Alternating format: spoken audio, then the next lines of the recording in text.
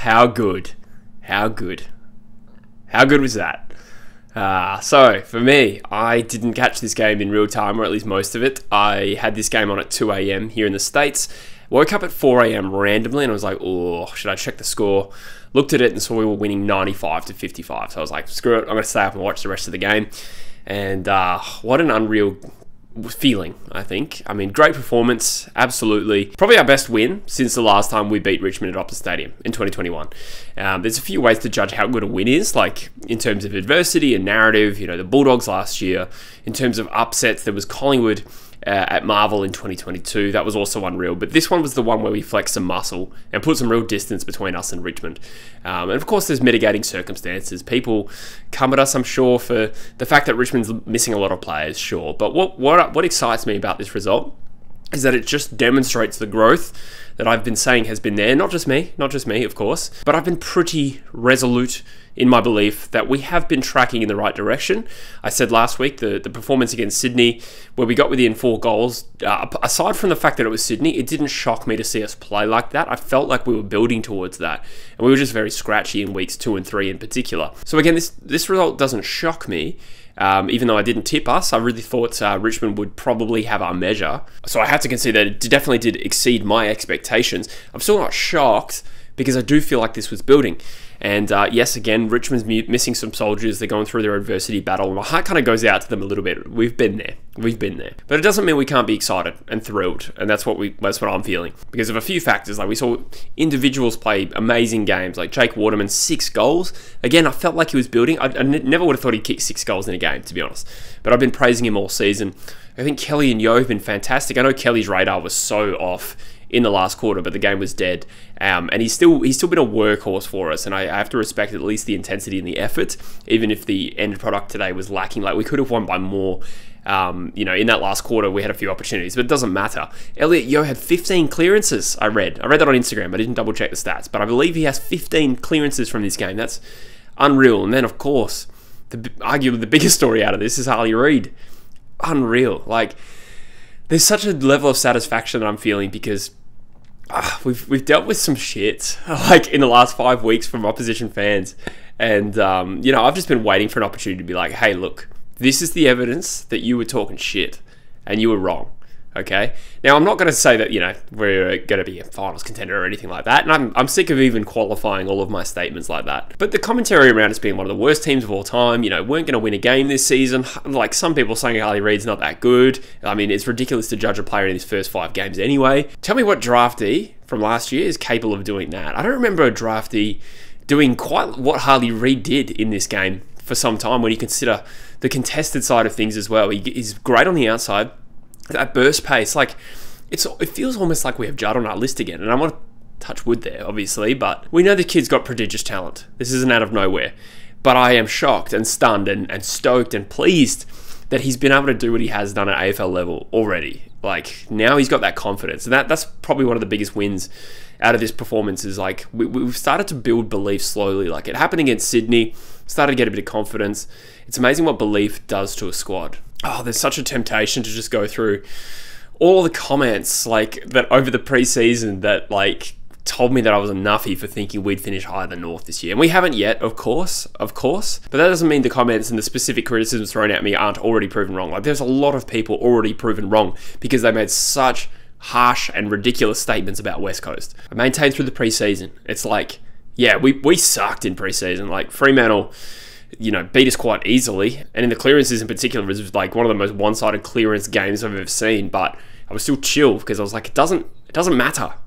I know you want it to matter. It doesn't matter.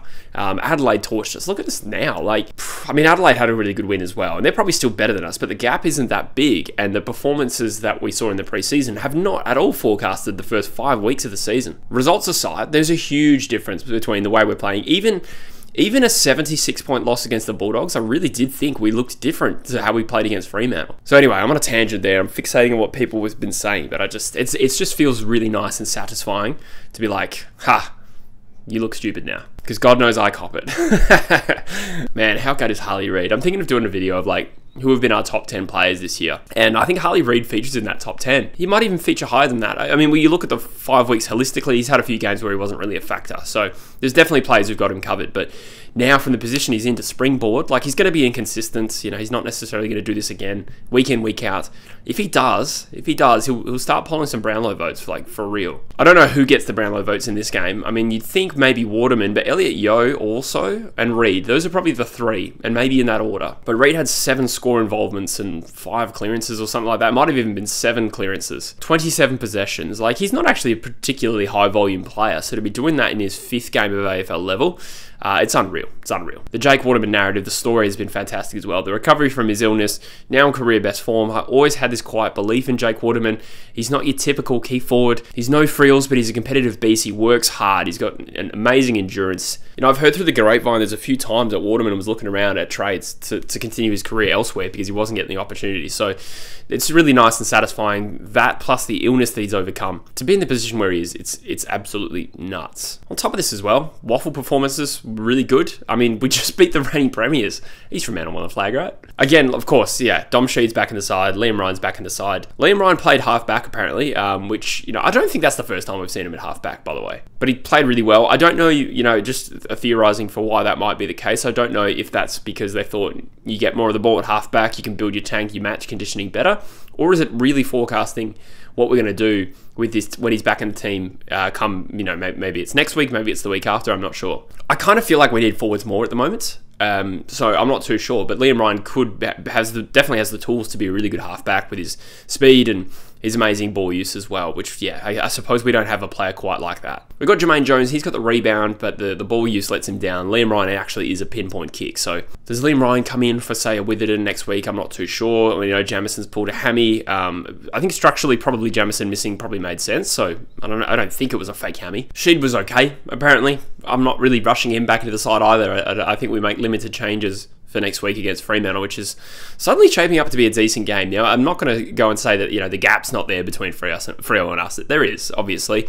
I've actually been pretty impressed with the fact that they've gotten at least close to Carlton and Port, you know, on a neutral and then an away fixture as well. I think they're shaping up to be pretty good. However, I do think, you know, styles make fights, as they say in boxing, and it'd be an interesting battle. They're really good at restricting the opposition scoring.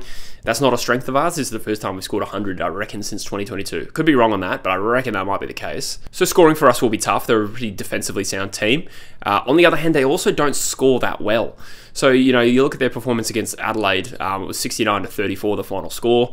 How did Adelaide compare to us? It's unclear. I mean, both teams played well this week and won their first game of the season. You'd still say on paper Adelaide's stronger, but in that current form, I just don't see us getting slapped. So, you know, hopefully if we can bring the confidence of last week into this game, home crowd again, I think it might be close. I'm hoping anyway. I'm hoping. There's plenty to play out there, but I just don't, you know, I don't think Fremantle are the sort of side that would butcher us. This version of us. I know what happened last year. We all know what happened last year, but that was a particularly pathetic, inept performance, and I just don't think we're going to see that from this team this year. So I'm looking forward to the derby. It should be good. It'll be on 6 a.m. I might do a preview for it, see how we go for time. But yeah, to summarise it, you know, I think there's so many factors that have gone into seeing an improved West Coast this year. It's getting most of the same guys on the park. Sure, we're missing Oscar Allen. Like, that's an elephant in the room as well. Like, who would have thought we'd score 107 points and win a game by 6 goals early in the season without Oscar Allen?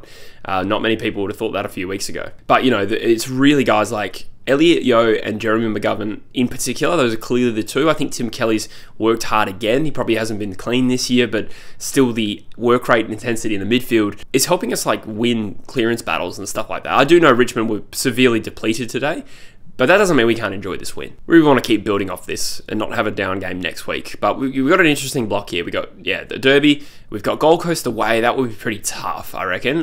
But then we've got Essendon at Optus as well. So some games where we could at least just get close again. So again, we just want to build on this momentum, keep improving.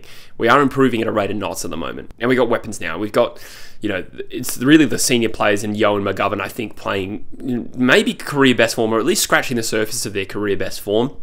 It's allowing guys like Waterman as well playing career best form. Waterman and someone like a Petruccelli, who again is probably in career best form. The bar's a little bit low with Petch, but he's been pretty good this year. Those guys have the support from the senior players. Those guys are in their prime, playing in a little bit more of a cohesive team.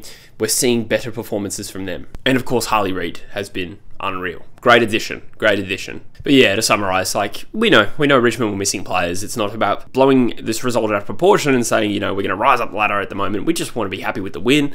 I do think this is signs of growth, regardless of, the opposition missing some players. Like, they've been missing players all year. They beat Sydney. They nearly beat St Kilda. This was not the easy kill that it might get portrayed by some, but equally, a depleted opposition nonetheless. But we can take this performance, this confidence, and use it as a springboard into other results. And I believe in us again to some extent to at least bring our A game, And what I mean by that is, we're going to try hard regardless of how well our skills are being executed. This is pretty much what Simo's been preaching. He's been talking about this. He's been saying contest, pressure, forward half game. We're starting to see that evolve. It's nice for football to feel normal again. It hasn't for years. 2022 and 2023, we all know, like, having 7 players miss every week and players never selected on form. They were just selected on how fit they were. I mean, another side point I'll make before I wrap up this video is I looked at the last time the Waffle Eagles played East Fremantle. So this time we beat them. Big upset. But you look at last time we played East Fremantle, we lost by 186 points. They scored 215 and we scored 31. And I just had a quick look at the stats. Only 2 AFL listed Eagles played that day, and they were both our Cat B rookies, Tyrell Dewar and Jordan Baker. Neither have played a game. And last year in particular, neither were even close to being AFL ready. So it just shows what bringing some senior bodies back does. And hopefully now we're just an all rebuilding team who has a hope of winning games at the footy. I felt like this all year. It's nice to have a little bit of satisfaction, to be proven right that we can win games this year. And all this talk about how the Eagles preseason, we've gotten worse, we don't look any better, we've gotten younger, therefore we must get worse. Preseason form counts, we're one of the worst sides of all time. A lot of those calls have already been proven wrong. So let me know in the comments what you think, guys. Opposition fans, try to find ways to try and make us not feel good about this win. I do actually also think about like Eagles fans who have been so anti-Simo and so anti-West Coast. And it's fine to be anti-Simo in general, but some of the vitriolic stuff has been way over the top. And I'm just wondering if they're sitting through this game going, oh, fuck, how am I going to complain about this? I'm sure they'll find a way. So I'll see you in the comments. I'll see everyone else in the comments, and I'll see you in the next one. Cheers.